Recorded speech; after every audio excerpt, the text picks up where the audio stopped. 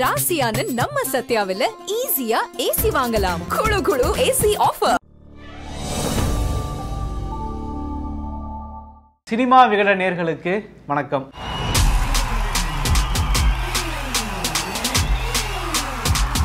நம்ம ஷோ வந்து திங்கள் டு வெள்ளி தான் எப்பவுமே. ஸோ வந்து சனி நேரம் வந்து நம்மளுக்கு லீவு.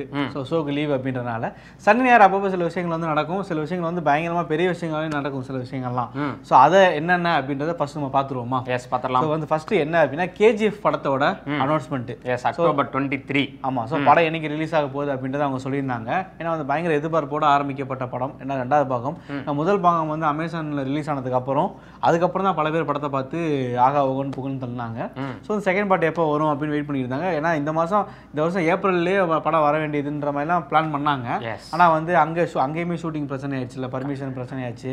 ஸோ மழையை வந்து குறையிறாங்க, அதனால வந்து இயற்கைக்கு வந்து அவங்க வந்து கேடுதல் நினைக்கிறாங்க அப்படின்ற மாதிரிலாம் கேஸ் எல்லாம் போட்டு ஷூட்டிங்கை நிப்பாட்டி வச்சிருந்தாங்க.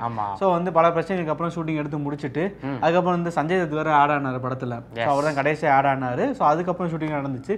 இப்போ வந்து அக்டோபர் 23 படத்தோட ரிலீஸ் இருக்கும் அப்படின்ற சொல்லியிருக்காங்க. அது இல்லாமல் இந்த கொரோனானால கூட தள்ளி வச்சிருக்கலாம் இல்லையா? அதுக்காக என்ன படத்தோட கரெக்டான டூரேஷன் இப்படி தான் போயிட்டு இருக்கு. ஸோ அதுலேருந்து எஸ்கேப்பும் ஆகிட்டாங்க, கொரோனாலேருந்து எஸ்கேப் ஆகி. ஸோ அக்டோபர் 23 சொல்லிட்டாங்க. ஸோ வந்து KGF ஃபேன்ஸ் எல்லாத்துக்குமே ஒரு பெரிய அப்டேட்டாக இது ஒன்று வந்துருந்துச்சு. ஸோ அதுக்கப்புறம் இன்னொன்று பார்த்தோன்னா உன் சைடு தான் நீங்க சொன்ன கொரட்டாலா சிவா டைரக்ஷன்ல சிரஞ்சீவி நடிக்கிற ஆச்சரியா படத்துல இருந்து த்ரிஷா வந்து விலகிட்டாங்க அப்படின்றத அவங்களே ட்வீட் பண்ணிட்டாங்க. ஸோ ஏற்கனவே வந்து த்ரிஷா கீழே நிறைய ப்ராஜெக்ட்ஸ் இருக்கு, எல்லா லாங்குவேஜ்லயும் கவர் பண்ணிட்டு இருக்காங்க. தமிழ்ல பொன்னியின் செல்வன் நடிச்சுக்கிட்டு இருக்காங்க, தெலுங்குல வந்து சிரஞ்சீவி படம், மலையாளத்தில் ராம் மோகன்லால் கூட நடிச்சுக்கிட்டு இருக்காங்க. ஸோ 3 லாங்குவேஜ்லயும் மிகப்பெரிய ப்ராஜெக்ட்ல வந்து ஒர்க் பண்ணிட்டு இருக்காங்க. ஸோ எப்படி இந்த கால் ஷீட்ல மேட்ச் பண்றாங்கன்றது தெரியல அப்படிலாம் நம்ம ஒரு ஷோல சொல்லியிருந்தோம். ஸோ இப்போ வந்து இந்த மாதிரி ஒரு சில பிரச்சனைகள்னால ஸோ அந்த சிரஞ்சீவி படத்துல இருந்து, அதாவது அந்த ஆச்சரியா படத்துல இருந்து த்ரிஷா வந்து வெளியே வந்திருக்காங்க அப்படின்றது அவங்க கால் ஷீட் பிரச்சனை எதுவுமே சொல்லல. கொஞ்சம் கிரியேட்டிவ் டிஃபிகல்டிஸ், கேரக்டர் வந்து அங்க சரியா இல்ல, சோ வந்து ரொம்ப கம்மியா இருக்கு, கிரியேட்டிவ் டிஃபிகல்டிஸ் தான் போட்டுருந்தாங்க. ஏன்னா தெலுங்கு படம்னாலே நம்ம வந்து பிங்க் படத்தோட ரீமேக்லயே வந்து அது ஹீரோ சென்ட்ரிக், அவருக்கான முக்கியத்துவம் கொடுத்த மாதிரி தான் இருந்து நீ வேற அப்பப்ப கொந்தளிச்சிட்டு இருந்த இல்லையா? அவங்க வந்து வக்கீல் சாப்ன்ற பேர்ல வேற மாதிரி எடுத்துட்டு இருக்காங்கன்றத நம்மளும் சொல்லிட்டே இருந்தோம். இது சிரஞ்சீவி படம். ஸோ சிரஞ்சீவி ரீஎன்ட்ரி கொடுத்து பயங்கரமா மாசா போயிட்டு இருக்காரு, டபுள் ஆக்ஷன்லாம் வேற சொல்றாங்க. ஸோ அப்போ வந்து அவருக்கான ஒரு மாஸ் இருக்க தான் செய்யும். ஸோ அதில் இவங்களுக்கான போர்ஷன் வந்து கம்மியா இருக்குன்னு அவங்க ஃபீல் பண்ணாங்களா என்னவோ. ஒரு சிரஞ்சீவி இருந்தாரே அவருக்கு வந்து ஃபோக்கஸ் பண்றதுல முக்காவாசி படம் போயிடும். ரெண்டு சிரஞ்சீவி அப்படின்றப்போ ரெண்டு பேருக்கும் அவங்க வந்து கரெக்டான ஒரு ஈக்குவலிஸ் கொடுக்கணும்ல. கரெக்டாக வந்து இவங்க கேட்ட ரொம்ப டம்மி ஆயிடுச்சு போல. ஸோ அப்படின்னு அவங்க நினைச்சிருக்காங்க, இல்லை வேற ஏதாவது காரணம் இருக்கா அப்படின்றது தெரியல. ஸோ த்ரிஷா கேட்டர்ல காஜல் அகர்வால் நடிக்கிறதுக்கு வாய்ப்பு இருக்கு அப்படின்னு சொல்லி சொல்றாங்க. ஏன்னா கைதி நம்பர் 150ல அதாவது கத்தி படத்தோட ரீமேக், அதுல காஜல் தான் பண்ணாங்க. அதுல தான் அந்த பாட்டு அம்முடு லெட்ஸ் டூ கும்முடு, ரைட்டா? அந்த மாதிரி இந்த படத்துல வந்து என்ன மாதிரியான ஒரு பாட்டு வைக்க போறாங்க அப்படின்றதெல்லாம் வெயிட் பண்ணி பார்த்தலாம். அதான் ரஜினா வேற கூட ஆட் ஆயிருக்காங்க இல்லையா, ஒரு பாட்டுக்கு மட்டும் வராங்க. ஸோ அந்த மாதிரி அங்கேயும் காஜல்கிட்ட பேசிக்கிட்டு இருக்காங்க. ஸோ காஜலுக்கு இந்தியன் 2 மாதிரியான படங்கள்லாம் இருக்கு இல்லையா, பாலிவுட்ல வேற நடிச்சிட்டு இருக்காங்க. ஸோ என்ன நடக்கும், இல்லை யார் கமிட் பண்றாங்க அப்படின்றதெல்லாம் தெரியல. ஸோ ஏற்கனவே இந்த படம் ஆரம்பிக்கிறதுக்கு முன்னாடியே வந்து பெரிய லிஸ்ட் வச்சிருந்தாங்க, நயன்தாரா, இலியானா, அனுஷ்கா அப்படின்னு சொல்லி பல லிஸ்ட் வச்சிருந்தாங்க. ஸோ இப்போ கடைசியாக த்ரிஷாவை கமிட் பண்ணாங்க. இப்போ த்ரிஷா வெளியே போயிட்டனால அந்த ஹீரோயின் இடம் வந்து காலியா இருக்கு, வெற்றிடமா இருக்கு. அதை வந்து ஃபில் பண்றதுக்கு யார் அப்படின்றதெல்லாம் வெயிட் பண்ணி தான் பார்க்கணும். அதே மாதிரி ரொம்ப நாள் எதிர்பார்த்துட்டு இருந்தேன் மாஸ்டர் ஆடியோ லான்ச் வந்து நேற்று நடந்துருச்சு. அதான் எல்லாரும் டிவியில் பார்த்துருப்பாங்களே, டிவிலையும் பார்த்துருப்பாங்க, இப்போ ஆன்லைன்லேயும் ஒவ்வொன்றா போட்டுட்டு இருக்காங்க, அதையும் பார்த்துருப்பாங்க. ஸோ வந்து நம்ம அதெல்லாம் டீட்டெயிலாக பேச போகிறது கிடையாது. ஓகே. ஸோ என்னன்னா வந்து பிகில் அளவுக்கு பிரம்மாண்டமாக இல்லைனாலுமே ஸோ வந்து அவங்க நினச்ச மாதிரியே வந்து ஒரு சிம்பிளாக ஒரு சின்னதாக இருந்தாலுமே ஒரு கிராண்டாக ஒரு ஃபங்க்ஷன் நடத்தி முடிச்சிட்டாங்க. ஸோ பல விஷயங்கள் நடந்துச்சுல. ஸோ வந்து அவரோட குட்டி கதை, அதே மாதிரி டான்ஸு எல்லாமே இருந்தாலுமே அவர் வந்து மென்ஷன் பண்ண ஒரு பேர் வந்து நம்ம சொல்லணும். என்ன நண்பர் அஜித் மாதிரி நம்மளும் கோட் சூட்லாம் போட்டு போகலாம் அப்படின்னு தான் வந்தேன் அப்படின்னு மாதிரி சொல்லியிருந்தாரு. இது வரைக்கும் பல ஃபங்க்ஷன் வந்து நடந்திருக்கு. ஸோ வந்து எந்த ஃபங்க்ஷன்லையுமே வந்து அஜித் பேரை வந்து விஜய் குறிப்பிட்டு பேசினதே கிடையாது. அதே மாதிரி அவருமே எப்பயாவது மேடைக்கு வர்றாரு, அவருமே சொன்னது கிடையாது.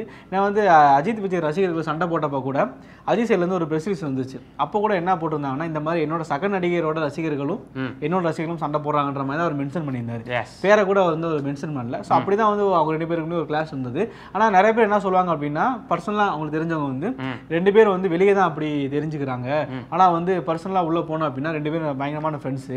ஸோ வந்து இவர் வீட்டுக்கு அவர் லஞ்சுக்கு போவாங்க, அவங்க வீட்டுக்கு இவங்க டின்னருக்கு வருவாங்க. ஸோ அந்த மாதிரி தான் வந்து 2 ஃபேமிலியுமே இருக்காங்கன்னு மாதிரி சொல்லியிருந்தாங்க.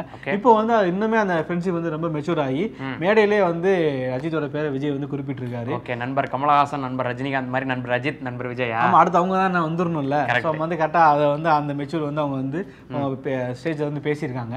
ஸோ வந்து முக்கியமான விஷயம் என்னன்னா, இந்த படத்தை மொத்தம் 9 பாட்டு இருக்கு நம்ம சொல்லியிருந்தோம்ல. அதே மாதிரி 8 பாட்டு வந்து ரிலீஸ் பண்ணிட்டாங்க. இன்னும் 3 பாட்டு வந்து சர்ப்ரைஸா இருக்கு அப்படின்னு அனிருத் சொல்லியிருந்தாரு. அந்த 3 பாட்டும் ஸ்க்ரீனில் தான் நம்ம பார்க்க போகிறோமா இல்லை அது கடையில் ரிலீஸ் பண்ண போகிறோம் என்னன்னு தெரியல. ஸோ அதெல்லாம் விசாரிச்சு ஸோ ஃபர்தராக அடுத்தது ஒரு நியூஸை சொல்லிடுவோமா? S, okay.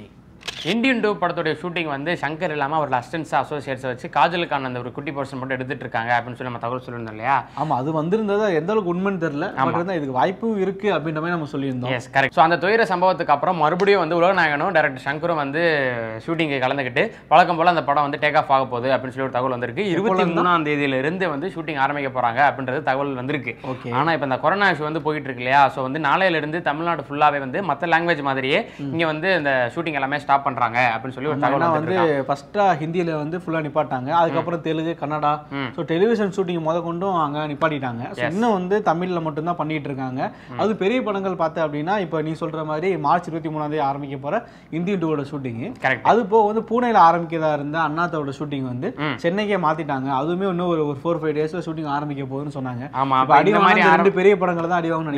நிச்சயமா. ஏன்னா வந்து இப்போ இவரோட அண்ணாத்த படமும் இந்தியன் 2 வந்து பயங்கரமான எக்ஸ்பெக்டேஷன் இருக்கு. ஸோ இந்தியன் 2 ஹிஸ்டரி என்ன அப்படின்றது நம்ம எல்லாருக்குமே சினிமா ஃபாலோ பண்றோம், எல்லாருக்குமே தெரியும். ஸோ ஆரம்பத்திலேயே வந்து இவர் அரசியலுக்கு போயிட்டாரு, இவர் கொஞ்சம் உடம்பு முடியல அப்படின்னு சொல்லி கமல்ஹாசன் உடம்பு முடியலன்னு சொல்லி ஒரு ரொம்ப நாள் வந்து ஹோல்ட் பண்ணி வச்சிருந்தாங்க. அதுக்கப்புறம் அந்த செட் எல்லாம் வேற படங்களுக்கு போயிடுச்சு அப்படிலாம் சொல்லியிருந்தோம் இல்லையா? ஸோ அப்பவே ஆர்டிஸ்டுக்கான கால் ஷீட்லாம் கொஞ்சம் பிரச்சனை வந்துச்சு. அதெல்லாம் அட்ஜஸ்ட் பண்ணி தான் இப்போ போயிட்டு இருக்காங்க. ஸோ 23ஆம் தேதி பிளான் பண்ணி கரெக்டாக ஷூட்டிங் போயிடலாம் அப்படின்னு சொல்லி ரெடி ஆகிட்டு இருந்தாங்க இந்தியன் 2. ஸோ அதே மாதிரி பூனேல எடுக்க வேண்டிய போர்ஷன் வந்து சென்னையில எடுத்துடலாம் அப்படின்னு சொல்லி பிளான் பண்ணிட்டு இருந்தாங்க அண்ணாத்த டீம். ஆனால் வந்து இப்போ நாளையிலிருந்து நம்ம தமிழ்லையும் ஷூட்டிங் நிற்க போகுதுன்ற மாதிரி சொல்றாங்களோ? ஆமா, அது வந்து எத்தனை நாளைக்கு அப்படின்றத அவங்களாலே ப்ரெடிக்ட் பண்ண முடியல. ஒரு 3 நாளா இருக்கலாம், ஒரு வாரமா இருக்கலாம், இல்ல மார்ச் 31ஆம் தேதி வரைக்கும் கூட இருக்கலாம். ஸோ அதனால எந்த அளவுக்கு வைரஸோட தாக்கத்தை பொறுத்து இந்த டேட்ஸுமே கூடும் குறையும் அப்படின்ற மாதிரி தான் சொல்றாங்க. S, correct. அதனால எந்த பிளானுமே வந்து அவங்க கிட்ட கிடையாது. ஏன்னா டென்டேட்டிவா தான் பிளான் பண்ணி வச்சிருக்காங்க. ஸோ எல்லா லாங்குவேஜ்லையும் ஸ்டாப் பண்ணியிருக்காங்க. நம்மளும் அதை ஃபாலோ பண்ணுவோம். ஏன்னா இங்க ஒரு சினிமாவில் வந்து அவ்வளோ பேர் ஒர்க் பண்றாங்க. யாரோ ஒருத்தருக்கு இந்த மாதிரி இன்ஃபெக்ஷன் ஆயிடுச்சுன்னா கூட எல்லாருக்குமே ஸ்ப்ரெட் ஆகிறதுக்கு அதிக வாய்ப்பு இருக்கு. அது போக சினிமாலேருந்து தான் இந்த இது வந்து தமிழ்நாட்டுக்கு வந்துச்சுன்னு சொன்னாங்கன்னு சொல்லிடுவாங்க. கரெக்ட். ஸோ அது வந்து பெரிய இழுக்காயிரும் இல்லையா? ஸோ அதனால இந்த மாதிரி பிளான் பண்ணி வச்சிருக்காங்க. இன்னைக்கு தான் அதுக்கான மீட்டிங்லாம் வந்து நம்ம FFC செல்வமணி இருக்காரு இல்லையா, ஆர்கே செல்வமணி. ஸோ அவங்க டீம்கிட்ட எல்லாத்தையும் பேசிட்டு இருக்காங்களாம். ஸோ இன்னைக்கு சாயந்தரமே கூட அதுக்கான அனௌன்ஸ்மெண்ட் வரதுக்கு அதிக வாய்ப்பு இருக்கு. ஸோ நாளையிலிருந்து ஷூட்டிங் நடக்குமா நடக்காதா அப்படின்றத இன்னைக்கே தெரிஞ்சிடும். சென்னையில் ஆரம்பிக்கிற நம்ம தமிழ் படத்தோட ஷூட்டிங் வந்து அது வந்து இனிமேல் தான் நிற்க போகுது அப்படின்றது இப்போதான் சொல்றாங்க.